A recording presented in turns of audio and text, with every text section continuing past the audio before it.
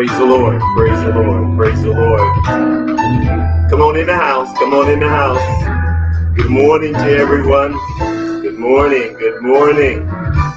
Good morning. Welcome. Welcome to our virtual services today. I'm Pastor Dale Fontenot, New Life Church of God. And I'm so glad that you have tuned in this morning as we gather on this second Sunday in the month of January, second Sunday of this new year.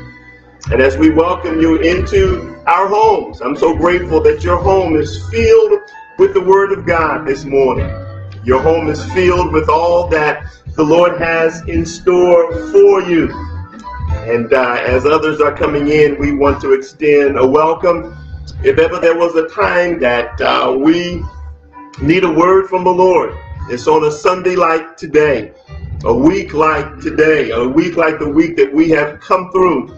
And even this morning, there are those who are grieving, those who are mourning, and we just bring and offer the comfort of the Holy Spirit to those that are gathered and those that are looking for hope. Today's message, our time together today, there's simply one word. It's Jesus. It's Jesus. If ever there was a word to fill the earth today, it would be the word Jesus, the name Jesus, our Lord and our Savior. And so as you gather in this morning and prepare yourselves for the message, even as we ready ourselves to speak the good news of the gospel of Jesus Christ, even in times like these, we need a Savior, and Jesus truly is our Savior. And so we celebrate Him. We look into His Word. We look into who He is to strengthen us and to bless us on today. We want to have our morning prayer this morning, as our message today is entitled Jesus, and we are mindful of the strength of the Word that the Lord brings unto us. Our scripture reading this morning is taken from Colossians chapter 1, verse 9. The Apostle Paul writes, "For this reason, since the day we heard about you, we have not stopped praying for you. We continually ask God to fill you with the knowledge of His will through all spiritual wisdom and understanding that the Spirit gives, that you may live a life worthy of the Lord and please Him in every way, bearing fruit in every good work, growing in the knowledge of God, being strengthened with all power according to His glorious might, so that you may have great endurance and patience, and giving joyful thanks to the Father, who has qualified you to share in the inheritance of His holy people in the kingdom of light. For He has rescued us from the dominion of darkness and brought us into the kingdom of the Son He loves, in whom we have redemption, the forgiveness of sins." Thanks be to God. And so even as we gather today and we're going to go to the Lord in prayer today, there's a wonderful power in prayer. And I want to remind the people of God of the privilege, of the opportunity, and of the power we have in prayer. As we have been giving the assignment as the body of Christ, we gathered in our midweek time together on Zoom, and our focus was on prayer. Praying. The church has been called to pray. God has positioned the body of Christ for times like these. As we pray on our knees and when we arise, God gives us guidance and direction. Let's pray this morning. Father, we love you and we're grateful to worship you today, Lord God. We thank you that we can call on your name. I thank you that you have loved us so much that you sent your only begotten Son, Jesus Christ, that we may have an opportunity to believe in Him. Jesus, we believe in you. If ever there was a time that we needed a Savior, truly it is today. Lord Jesus, hear our prayer today. There are those that are gathered who are discouraged, those that are gathered that are in the midst of unbelief. We know that we gather in a nation that's bruised, that's torn, that's wondering.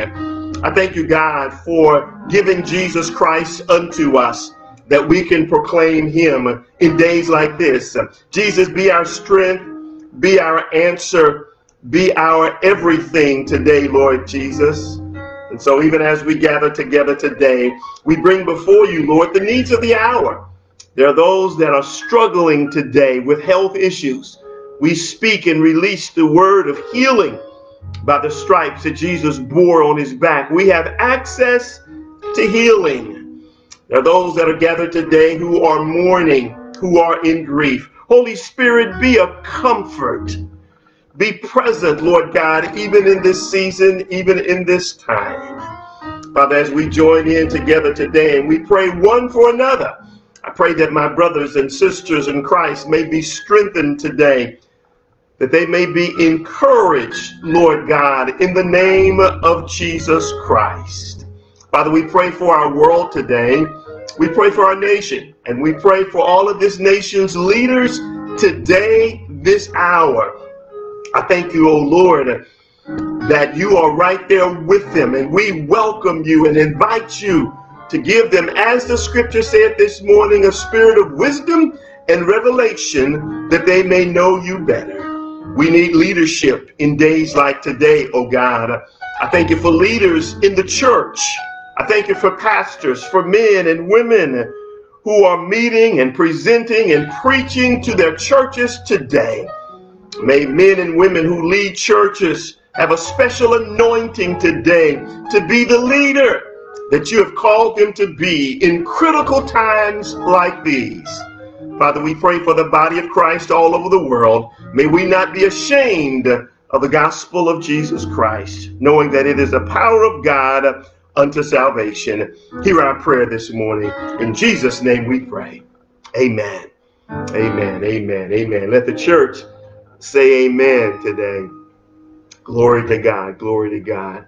We're going to get into the word for today, today's message. And even as the week progressed, the message is not what I had scheduled or planned in looking at the second Sunday of the year, but we are in critical times today. And I want the people of the flock, the people of New Life proper, the people of New Life online, to be mindful of who Jesus is, that we live in this world and we are not helpless and we're not hopeless. Hear ye the word of the Lord this morning.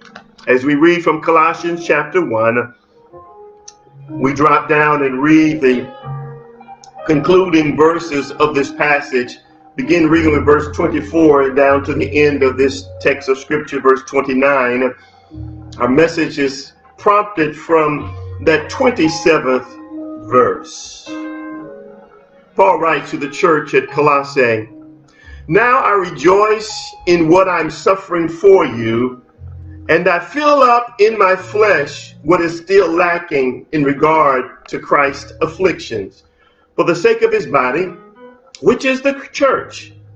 I have become its servant by the commission God gave me to present to you the word of God in its fullness, the mystery that has been kept hidden for ages and generations, but is now disclosed to the Lord's people."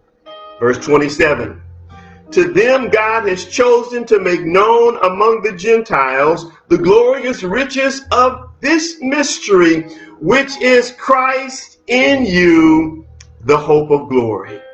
Christ in you, the hope of glory. Welcome, church.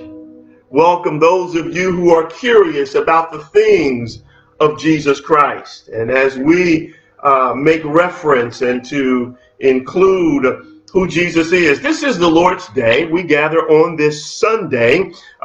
Sunday, we recall that it was on the first day of the week that Jesus Christ rose again from the grave, proclaiming this life unto us. And so today, of all days, brings a wonderful opportunity to lift up the message of hope. To lift up a message of hope. It's a message which refreshes our life. It refreshes all those who hear this message of hope. Yes, a day like today, when our nation is confused and mourning and trying to figure out everything by what has happened in Washington, D.C., we gather around the name of Jesus, and it's the name of Jesus. In that name, we find hope. And so in the midst of all that happens in life, all of the hurts and all of the setbacks and all of the struggles that you and I have, in the midst of the disappointments, in the midst of all the responsibilities that you and I have, in the midst of all our connectedness with life and with our schedules, please allow today to remind us of a wonderful message of hope. In the midst of it all, today reminds us of the wonderful message of hope. Whether you want to do right or whether you don't want to do right, or if you want right things to happen to you, this message of hope is for us.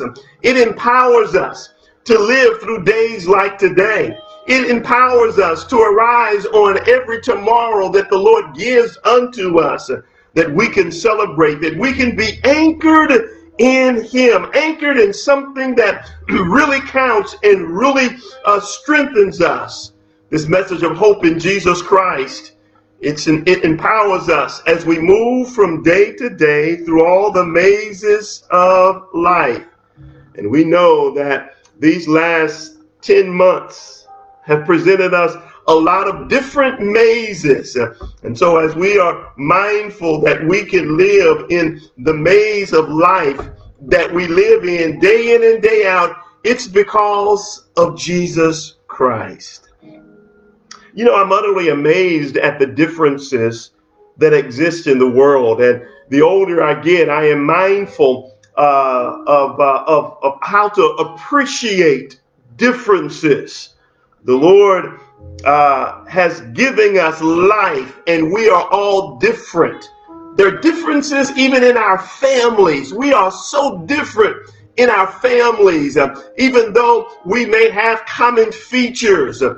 There's differences in our personalities, difference in how we respond, differences all over the place. And so it's just simply amazing the differences that we have in our families, in our communities, differences that we may see and observe on our jobs, differences that exist even in our marriages, in our communities, in our nations, even in our churches. There are differences even in Christians. And so therefore, when we think about all of these differences, what is it? Who is it that can hold us together?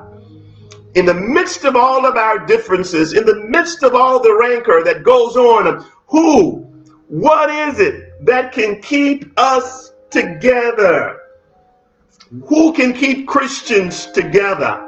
Who can hold a nation together? Who is it that can hold churches together? You got it.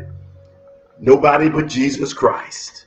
No one but Jesus Christ. He is the one that can hold us together when the going gets tough. He can hold us together when there are all kinds of different opinions that are out there. Jesus Christ can hold us together.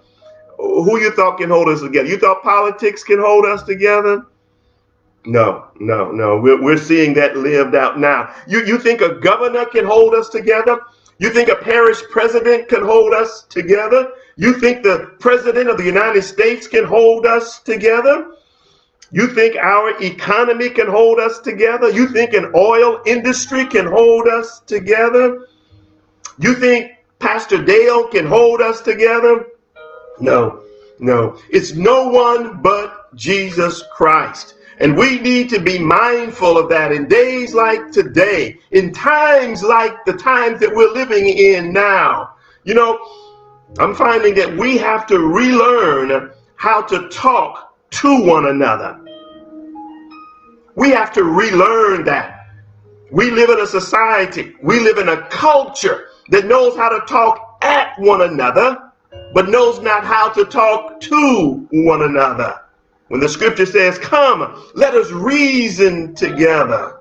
Let's take on the Spirit of Christ.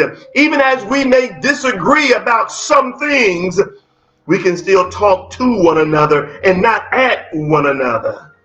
You know, I'm not even talking about those who are not followers of Jesus Christ. I'm talking about believers. I'm talking about followers of Jesus Christ who have to relearn how to talk to one another and not at one another. There is a spirit that's in our culture that is ripping the very foundations of anything that is solid and whole and stable. It's ripping it apart. Husbands and wives do not know how to talk to one another. They talk at one another. Different generations within a church no longer know how to talk to one another. They talk at one another. And so we must lead in these times of great division in knowing how to talk to one another. We must learn how to lead and not to follow and be taking up in emotion-filled social unrest. Jesus Christ becomes the significant piece of us learning how to talk to one another. And I'm not saying we can't have emotion, but our emotion must be informed and ruled by the Spirit of Christ, even as that calling calls us to understand that we've been called to reconciliation. We are ambassadors of reconciliation, not ambassadors of division, but ambassadors of reconciliation. And so we're learning how to lift up those messages that pull us together and not divide us apart. You know, one of the tricks of the devil is to convince us that we can exist as detached pieces that are just drifting and flying through the air. The enemy has sold us a raw bill of goods that we can be detached from one another, that it's okay for us to build walls between us and for those that are on this side and those that are on that side. The enemy has convinced us that we can be divided because of political differences and political parties. The enemy has sold us a cheapened bill of goods. Everybody doing their own things. Where has that gotten us? Where are we headed? Where are you headed as you have allowed maybe your life and your relationships to exist as being detached? You do your own thing. You do your thing. We're mad at you. I'm mad at you. I'm mad at you. You're my family. You're my blood, but I'm still mad at you. You're my brother and sister in Christ, but I'm mad at you. We need one that can pull us together, even in the midst of discourse that we may have, even in the midst of those things that are not priority that we may disagree on. So therefore, as we look at our own personal driftings, that we are independent of everything else and independent of anyone else, and we think our own thoughts and nobody else can convince me otherwise. And so today I turn our attention into the gospel. I turn our attention unto the presence of Jesus Christ. And listen, Jesus Christ is God's perfect pitch. Yes, Jesus Christ is God's perfect pitch for times like today. Listen, there is a tuning fork. When one is tuning a piano, a real acoustic piano, there is a tuning fork that the master tuner uses, and when he strikes that fork, that tuning fork, it gives out a perfect pitch to a note. And so it enables the piano tuner to tune the piano. when there is a band or an orchestra that's getting ready to play, play a song, every instrument is tuned according to that pitch, according to that tuning fork, that when that fork is struck, it makes a vibrating noise, a sound. And when you play your instrument, if your instrument is flat or if your instrument is sharp, you have to make adjustments. You have to make adjustments unto your instrument. And so therefore it enables entire bands and orchestras to play beautiful music in pitch without there being some racket and some noise. Somebody is sharp and a whole section is flat in the sound. There, Jesus becomes God's tuning fork, that perfect pitch that when Jesus is struck, we know how to begin to align our lives, align our attitudes, align our dispositions and our thoughts to Jesus Christ. And so therefore, when that tuning fork is struck and it is heard, then everybody has to take note. Everybody has to line up their instruments. And today, my friends, our lives are our instruments. It's what we're presenting unto the Lord. And so we're here today to strike the name of Jesus so that he can be lifted up. And when he is lifted up, he draws all people unto him. When he is lifted up, he does a wonderful drawing that our lives can come into align with what he is saying, with what he is doing. And we lift Jesus up, not as a trinket today, but we lift Jesus up as the embodiment of God himself, the embodiment of God's love for us. Several years ago, I had the privilege of touring Europe, a few countries in Europe. And as a part of the tour, we toured some of the great cathedrals that were there in Europe, some of the great churches. And all of these great churches that the tour guide took us to, all of them had a trinket shop in the back. They had a souvenir shop in the back of the sanctuary, not in another room, not in another building, but in the back of the sanctuary itself, there was a trinket shop. And as the tour guide was telling us about these great cathedrals, he was saying that church gatherings were a thing of the past, that people basically came to church 2 times in their lives. One to be christened as a child, and the second time to be married as an adult. And those were the 2 times that people would come to church. And other than that, it was just a museum. The church was there as a museum. And so when we can recognize the calling that you and I have to lift Jesus up, that Jesus is more than a trinket, but Jesus is the hope of glory. Jesus is our Savior. Jesus is an incredible Lord. And we recognize what he has done for us, how he paid the price for our sin, and we can worship him. And Jesus becomes more than a trinket in a trinket shop. He becomes more than just a piece of jewelry that we may wear around our necks. Jesus becomes everything unto us. And so we understand that he has freed us from a lifestyle of sin. He has freed us from a lifestyle of death. He has become our resurrection. He is our glorious Lord. He defeated death. He defeated sin. He defeated Satan. He defeated condemnation. And so as we come today, we can celebrate the fact that our lives are to be called about Jesus, and everything that we do, every action that we take is to be about Jesus. He's our glorious Christ. He is our limitless Christ. He is our amazing and incredible Christ. He is marvelous. He is stunning. He is staggering. He is majestic. He is spectacular. And we recognize that our Lord and Savior Jesus Christ has chosen to place all of his fullness in us.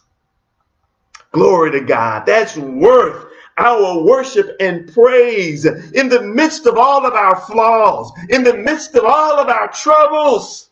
Jesus Christ has chosen to place all of his fullness within me, within you, inside of you, as you make a confession of Jesus Christ, as you empty yourself and fill your lives with Jesus Christ. Whether you're 8 or whether you're 80 years old, Jesus has chosen to fill us with all of him. That 27th verse of our text of scripture in Colossians chapter 1. To them God has chosen to make known among the Gentiles the glorious riches of his mystery, which is Christ in you, the hope of glory. Christ in you, the hope of glory. Friends, that's love. Friends, that's insight. Friends, that's a great understanding that all of our lives can be impacted by Jesus Christ. So undeserving that we are, but he has chosen people like you, people like me. He's chosen people like us to strike his name in the world today, to strike his name that others can see. Anything different from this pitch is sharp, is flat, is off, it's not sounding right. And you and I have an opportunity to strike the name of Jesus Christ. 1 John 4:16 lets us know that we believe, that we know in the love that God has for us, that he's giving us an opportunity to be filled with more and more of Jesus Christ. It is a love that came not in the form of some abstract principle, but it actually came as a person. It came as somebody who was real, somebody that was that we could see and to know and to understand. 1 John chapter 4 verse 9. And so we don't worship any other person. We worship Jesus. Our worship is in Jesus every day, whether it's a troubling day, whether it's a day that everything goes well. We don't worship any other person. We don't worship a pastor. We don't worship a president. We worship Jesus Christ. We give our full allegiance unto Jesus Christ and unto his righteousness. And so therefore, when we can understand that, we can know that the Bible just doesn't promise us eternal life. It offers us a gift of life that's lived through Jesus Christ. And he becomes a tuning fork that when we sound the name of Jesus, our lives have to measure up. Our lives have to go deeper and deeper in him. The greatest truth ever told sums up every book that is written on Jesus. Jesus loves me, this I know, for the Bible tells me so. What an incredible love. What an incredible understanding that Jesus Christ can become our life. He becomes our all in all. When everything around us seems to be caving and collapsing, our life is built upon the rock of Jesus Christ. And that's who we give our allegiance to. That's who we are unapologetic about in serving and honoring Jesus Christ and living our lives with that kind of love, not living our lives with a hatred, not living our lives with such a negative discourse, but to understanding that I'm letting my light shine.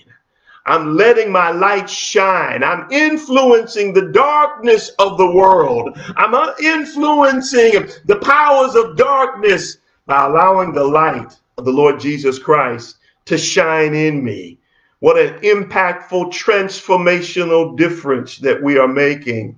You know, we here at New Life believe in the power of transformation. Our mission is all about the transforming power of Jesus Christ, a transforming power that cannot be legislated. It cannot be something that is forced upon you, but there is a moving in the spirit. And we believe that we're living in a day that there is an opportunity for great revival. to manifest itself in the land that we live in our communities. It's a wonderful opportunity for churches to arise and to shine and not to be caught up in anything but Jesus Christ and his righteousness and his word and what he is desiring to do. What a wonderful opportunity that men and women like I have to come behind whatever pulpit we have in our homes or in our church buildings and proclaim the lordship of Jesus Christ, to proclaim that Jesus is Lord, and to understand that as we lift him up, he will do the drawing. As we lift his truth up, he will do the drawing. He will convince. He will convict those of their sin. Oh, we understand that. That's our calling. Our calling has not come to condemn the world. Remember, John chapter 3 lets us know Jesus did not come to condemn the world, but to save the world. And friends, you and I, part of New Life Church, a part of the church, the body of Christ at large. We have not come to condemn our world, but we have come to lift up Jesus, that Jesus can save. Jesus can influence. Our message is not one of condemnation. I know the church has become experts in condemnation. Oh, we can point out the worst of them. We are experts, but that's not our calling. That's on the back burner of what the church has been called to do. The church has been called to lift Jesus up, to lift him up. I know we see a lot of wickedness in our world and in our nation today. And yes, we can be prophetic and to point to the fact of wickedness. But our number one pointer is to be Jesus. Point to Jesus. Lift Jesus up, and Jesus will do the drawing. That's our calling as the body of Christ. That's our calling as the Christian church, to lift Jesus up and not to be so busily engaged in condemnation. Those around you who are living in darkness should be seeing light in you. Oh, I know many of you have the prophetic call to call out sin, to call out wickedness. I praise the Lord for your giftedness. But understand the number one purpose of the body of Christ, of the church, is to lift Jesus up. He will do the drawing. He will do the saving. And so therefore, we allow Jesus Christ to be alive on the inside of our lives, to control us, to help us make sense. Let Jesus be the filter of all the news that goes on, of all the things that happens. Because Jesus is our filter, we can weep for our nation. We can weep for those that are caught up in some other type of agenda. We can weep for our nation, for those that take on. We can have a sharpened eye and a greater understanding of what's going on. That's what the body of Christ is to do. Even in our emotion is filtered through Jesus Christ, that our actions would be actions that will lift him up. Our voices will be voices that will lift Jesus up, to lift his word up, to lift his righteousness up. And yes, we've been called to love. We've been called to love people to Christ. Again, the enemy is doing everything he can to keep us talking at one another and not talking to one another. May the eyes of my understanding be enlightened. May the eyes of your understanding be opened, that we can know how to love those who are confused, love those who are misinformed, love those who are not living in the truth, love those who are not understanding what the truth of the Word of God is all about, to love those that need to be loved to Christ, to take them and to say, it's about Jesus. Don't be so confused in how you live. In your anger, in your misinformation about some things, I want to point you to a greater way, into a greater life, into a greater understanding. That's our calling as believers, to allow Jesus Christ to control our ideas, to control our lifestyles, to control what's going on in our lives, and to live for him. That's our calling. I want to pray with the body of Christ today. As we've been called to weep, as we've been called to understand that we can live our lives in great understandings of what the Lord has in store for us. May the Lord bless us. May the Lord help us in our lives as we live in such a time as this. God has positioned the church to minister into lives, to minister into the wounds of what's going on. May the Lord bless us and may the Lord help us as we live our lives for Jesus Christ. May the Lord bless us. May the Lord strengthen us indeed in all of our lives. To God be the glory. Let Jesus Christ live on the inside of us. We don't have to wait till we get to heaven to allow Jesus Christ to live in us, that he can reign and he can rule in our lives. Let's pray together. Father, we give you thanks and praise, oh God, for this day. I thank you, Lord God, that you have our lives on your mind. I thank you, Lord God, that even in the midst of your exposing, you're exposing more and more things in our lives. May our heart's desire be only to serve you and to honor you. May we live by the Spirit of Christ as we become parts of not what divides us, but what can pull us together, O Lord. Pull us together in ways and times that we could never imagine, O God. Hear our prayer today. There are those who need a greater infilling of your Spirit and your power in divisive times like today. Fill us afresh and anew, O God. May our ministry be about a ministry of reconciliation, even as we come against spiritual warfare and idolatry. May the Spirit of Christ rule in our lives. May it rest in our lives. May it always abide in our lives. Bless us. Help us this day, O God, as we pray for our nation. May our nation bless God. May our nation come to you, O God, to worship you, to cry out to you for guidance, for direction, O Lord. We pray for our nation. We even take this time as the body of Christ to pray for our nation. We pray for the current administration as they transition. Be with them. May hearts be filled with love. May hearts be filled with kindness and in care. Even as we pray for the preparation of the upcoming administration, oh God, may their hearts be filled with love.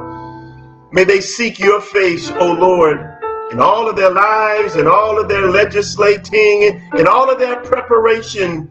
May it be about you, oh Lord. We're doing the work of the church. The church is not on hold. We're moving forward in fulfilling the calling that you have for us. Have your way, Lord Jesus. In Jesus' name we pray. Amen. Amen. Amen. May the church say amen. May the church say amen. The Lord bless you. The Lord bless you. Thank you. Thank you for your presence today. As we have joined together to be about what the Lord Jesus has in store. And our lives are all about Jesus, and we allow Jesus Christ to be lived in our lives over and over and over again. As we fall in love with Jesus and who he's calling us to be, we bless his name indeed. So glad that you had an opportunity to tune in today. As our message has been all about Jesus, our calling has been all about Jesus. May the Lord Jesus bless you indeed as we move forward in this coming week. Be strengthened. Our hope is in Jesus Christ. Our hope is not necessarily in a government. Our hope is in the governor of the government, Jesus Christ. And the government shall be upon his shoulders. And we shall call his name Wonderful Counselor. Yes, Yes, it's about Jesus, the influence that Jesus Christ has upon lives today. And so don't be fearful, be strengthened, be prayerful in all that we do. So glad that you've been able to tune in today. I don't know who Abdullah has been, but we rebuke that particular calling and we'll get him off as we just have opportunities to proclaim the good news of the gospel of Jesus Christ. Again, just giving you some more highlights. Next week, next Sunday, we're scheduled for our next drive-in services, weather permitting, the 17th day of January. January this year is moving right on. We're going through some crisis times with the coronavirus, COVID-19, impacting lives, taking lives that are struggling. We're praying. We're putting lives and families under a covering as we're covering you in prayer. As we live, being cautious, as we live, being safe becomes the ultimate peace in that. And so we're just asking for the grace of God to be with us. And we're grateful for those of you who are doing better, who are feeling better. We're going to do that. Let's be safe as we continue to live. Let's pray for our medical field. Those that are busy at work, we're going to pray that they would be strengthened, that they would be anointed, that they would be compassionate, that Lord would give greater wisdom. We're praying for the rollout of the vaccine. We're praying that information can be shared in a way that truth becomes priority in all of that as we are praying for that. And we're going to bless the name of the Lord through that. This coming Wednesday, we're scheduled to have our Zoom. Who knows where the Lord will lead? We know that at the beginning of the year, we focus on spiritual health. That may be our focus. We may have another time of prayer that we pray for our nation and for our leaders. We need leaders. We need leadership. We need those in leadership who are displaying character. And you're called to be a leader. You're leading in your home as you're gathered in your home. Be a leader. Be persons of character. And that can become contagious, that our children can see and to know and to understand what leadership is, what character is. So again, Wednesday night, locally, we'll continue to pray for our students as they are roughing it out, going through this school year in various forms and fashions.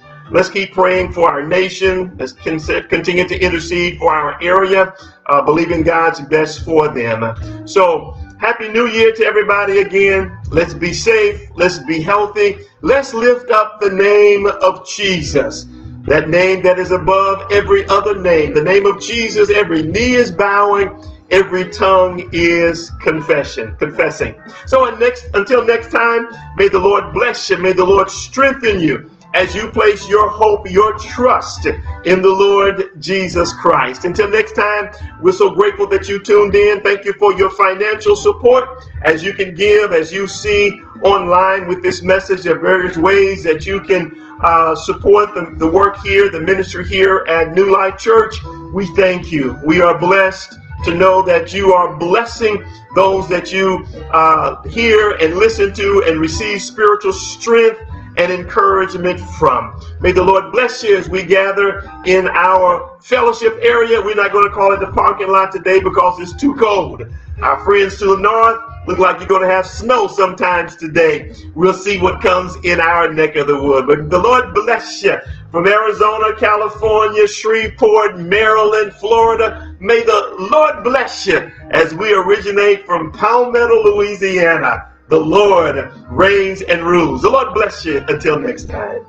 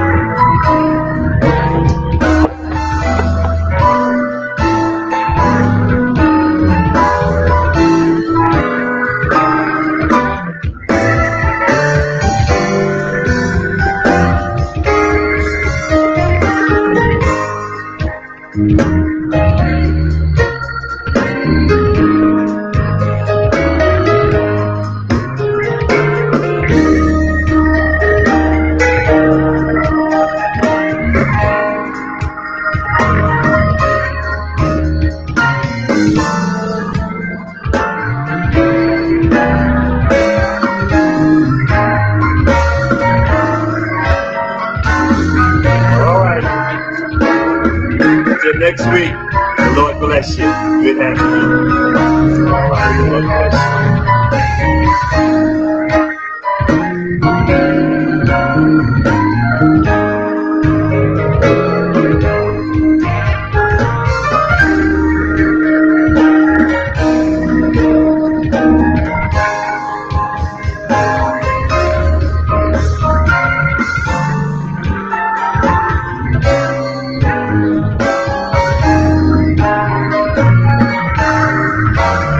the Lord.